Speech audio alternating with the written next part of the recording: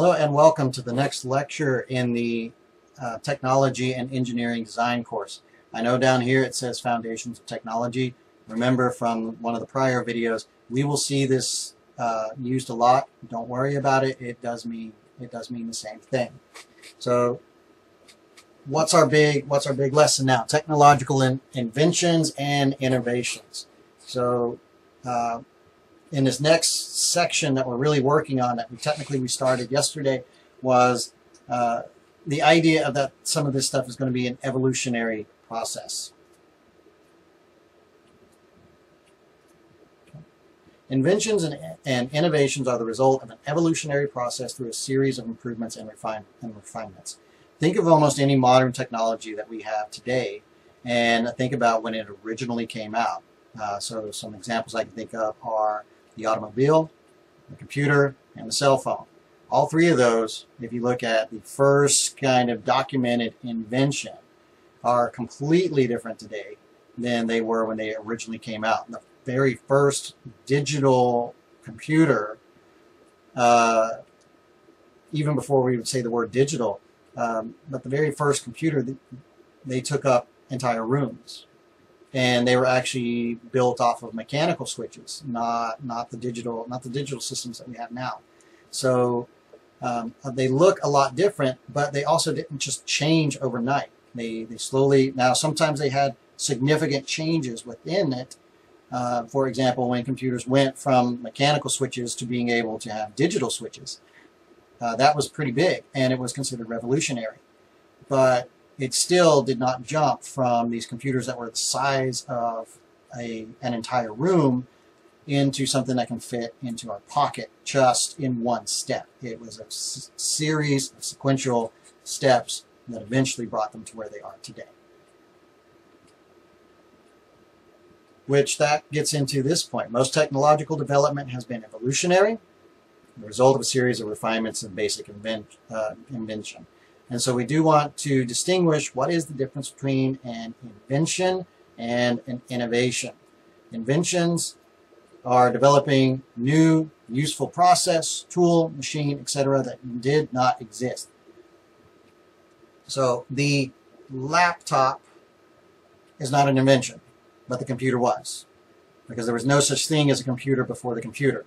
Now we can argue that one depending on how you want to define a computer, but just for this sake, the computer was the first computer, and the laptop came after a series of modifications to the computer that then allowed for it to be something that could be transported, operate on its own power source, and so on. There were portable computers that looked very similar to the laptop, but they did not have their own power source. You had to carry them from one place to another and then plug them in. And innovation is introducing new ideas, methods to an established process, tool, machine, etc. to produce marketable products. So the laptop is actually an innovation. It took the invention, which was the computer, and then based off of a series of refinements, turned it into its own kind of new product that could be sold into a marketable product. But it itself was not an invention, it was an innovation. So make sure that you pay attention to those definitions. Okay, so now we're going to talk about the patents. A patent is a property right granted by the government that allows the inventor to prohibit others from making, using, or selling their idea. So it's what you get to keep people from stealing your stuff. Patents are granted for a new, non-obvious, and useful process, machine, or article of manufacture, as well as composition of matter or improvements to any of the above. So this non-obvious, we're going to see this again here in just a second. All inventions must be novel, non-obvious, and adequately described. So first thing, what do we mean by non-obvious? So an example of non-obvious would be, I cannot patent the air. That is something that you cannot patent, because for one, I don't really have any kind of rights over it, and it's just this, it is what it is. And so there's no ingenuity, there's no creativity It is just there. There's been some arguments on the idea of patenting plants, especially with the evolution of GMOs and things like that. But that kind of gets into some more very specific elements of patents that go beyond this class. And the other one is they have to be adequately described. I remember seeing a TV show where this guy is like, hey, I have this idea for 3D glasses that can take any 2D screen and then make it into 3D. But then he had no idea how to do it. Well, he could not patent that invention because that's just it is just an idea that cannot be adequately described. And so you have to be able to tell more about how you're going to be able to do something in order to patent it. In the United States, the America Invents Act of 2011 changed the way in which patent rights are assigned. So if you filed a patent before March 16th of 2013, a first to invent rule was applied, meaning the patent rights were granted to the first person who documents the idea and works diligently to create a working model. I'm going to explain this one after we go through what happens after March 16th. So for patents filed after March 16, 2013, a first inventor to file rule was used. This means that the patent rights were granted to the first person who files for a patent on an idea rather than the person who documents the idea first. So what happened was, let's say two people get the idea for something, and I don't know, we'll just call it some kind of a car invention. Prior to March 16, 2013, the person who could get the first physical prototype would be the person who was awarded the patent. But this was changed in 2013 because there's a lot of people who have really good ideas, but they don't have access to the technology necessarily to be able to make these devices. Or, this also keeps companies from stealing the ideas of the employees. So they rewrote the patent rule so that the first inventor to file is used. So in that same case with the car, the person who has the idea first on how to patent something for a car, they apply for the patent. They're able to demonstrate on paper how this would work. They would receive the patent, so they don't have to go and try and scrounge up the money to build the first prototype before they have the patent. Before 2013, you would have to get the money to build the prototype before you could ever get the patent. And so that's what this has changed. We have two different types. Of patents. So documenting the ideas is important as filing the patent. So when you get the idea, you need to write down everything, even before, because part of getting the patent is that you have to have that information to back it up. A provisional patent, which establishes the file date of the patent, can be made with minimal documentation. So say the guy who wanted to invent the 3D glasses, he wouldn't have to have an extreme amount of information as to how to make them, not to get the provisional patent. But then we move into the non-provisional patent, which starts the examination and process. It requires extensive documentation. So the guy in the example of 3D glasses, he might have been able to get away with the provisional patent, but he would never be able to get past the non-provisional patent. And so then the full patent, the full protection of the patent would never be awarded.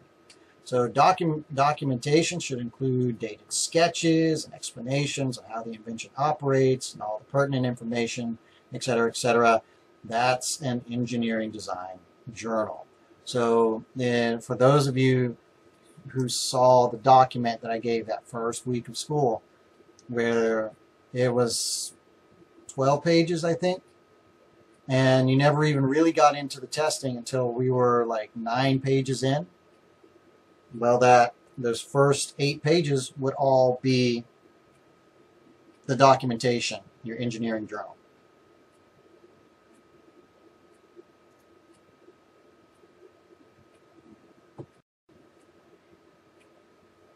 So let's take a look at an example. The invention of the automobile. So 1672, Ferdinand, I'm not even gonna try on a lot of these names, but Ferdinand developed a scale model of a steam-powered car. Does that mean that he invented the automobile? No, not necessarily. In 1769, Nicholas built a steam-powered tricycle and was widely credited with building the first full-scale self-propelled vehicle. And still kind of, is that an automobile? Depends on how you would define it. And so, but we kind of don't, for the most part, we say no. That would be a motorized tricycle, not what we call automobiles, not by today's standards. In 1807, this person created the world's first internal combustion engine, which was placed on a boat. So, as you're thinking in terms of an automobile, which I'm just going to say car, but when I say car, I don't mean like that, that it has to be a car. It could be a truck. It could be, just an SUV. It could be any of these vehicles. So here was a good idea for what a car should be. Then as technology progresses, now we get a vehicle that was powered beyond, beyond human power or some kind of animal power. Then we got the first combustion engine, which was a major piece. Cars run, except for electric cars, cars run on internal combustion engines. But we still don't have a car. We still don't have a car yet. Then in 1879, Carl Benz used an internal combustion engine to power a vehicle and was awarded the patent for the concept. So Carl Benz is widely credited with inventing the first modern automobile, and that modern there kind of carries a certain meaning. So if you go all the way back, 1672, the idea behind a car was already there, but the patent was never awarded until 1879. So, there's a lot of things that go into this. First, you do have to be able to produce the reasonable documentation and examples in order to get the patent. Also, notice the evolution of it. It took, almost 300 years to go from the idea of a car, and then invention after invention after invention, and refinement after refinement after refinement, finally led to a car, the first modern automobile. But then look at the manufacturing process of the Benz. From 88 to 93, that's 5 years, they produced 25 vehicles. So that's 5 vehicles per year that they were able to build. So now we get into kind of the next part. So the car was the invention. And in 5 years, they built 25 cars. Now we look at 1821, Thomas piloted an assembly line style of manufacturing that employed interchangeable parts. So manufacturing had been around for a long time, but now instead of everything being custom made, you can manufacture having things built that can be swapped out with other similar units. 1902, Ransom Olds debuted a large-scale production line to manufacture affordable automobiles. So the car has been invented. Now we're talking about manufacturing them. And he did that based off of Blanchard's work. So Olds took something from Thomas Blanchard and then modified and improved it. That's innovation. That is not invention. That is innovation. And then in 1914, Henry Ford greatly enhanced this concept of the assembly line. He turned it into the moving assembly line, which is what we know today. So instead of people having to move around from station to station to work on the cars themselves moved and the people could stay stationary. So again, this is innovation. Henry Ford did not invent the assembly line. He took an old version of the assembly line, which can be dated, really even before 1821, and modified it, and these people all modified the different assembly line. So Ford employed many innovative practices in the workplace. And we use the term innovative here because safety is not new. It's been around, but they were able to make it more safe through innovation. Each worker was assigned a specific task, so that reduces safety concerns. The less you have to think about while you're working, the better you're going to be at that job, and the less likely you are to make mistakes, which could result in things like injury. Efficiency. The assembly line forced workers to keep a certain pace with repetitive motions, and that increased the efficiency and output. Again, if you're not having to do multiple things, you really are only told to do one thing, you can do a lot more of that one thing than you can if you were to split that energy into multiple things. And in wages, the workers were paid well. This definitely goes back into the days where, if you were not the boss, you did not get paid well at all. And this was something that came as a result from the invention of the automobile, and then through innovative practices ended up in increasing wages. So this was really two parts. This was really two parts of one example, which is all about the invention of the car and the invention and innovation that comes from the car. How does this example support the statement that most technological development has been evolutionary? I went over that. It was just from the original first concept back in the 1600s and until now. It didn't just jump into modern day. It was a series of improvements and refinements in a kind of a step-by-step process. You can trace it all the way back to its beginning.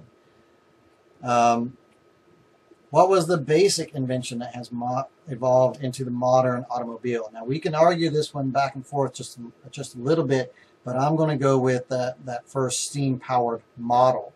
Because that was the concept that kind of eventually spawned off all of these others. What is the future of automobile innovation? Now, that one is one that there's not necessarily going to be a single good answer. I can tell you where I think it's going to go. But I'm just as likely to be wrong. And if you ever want to understand what it's like to try and predict the future of technology, the future of invention, innovation, just go. You might be able to find some in the old libraries, but go find issues of Popular Science from 10, 20 years ago, because Popular Science was a magazine that they loved to deal with the upcoming and emerging technologies. And you'll see that some of it is right. Some of it ended up being perfect. And then there's other elements of it that were just way, way off and never would happen. So I will leave that question to you.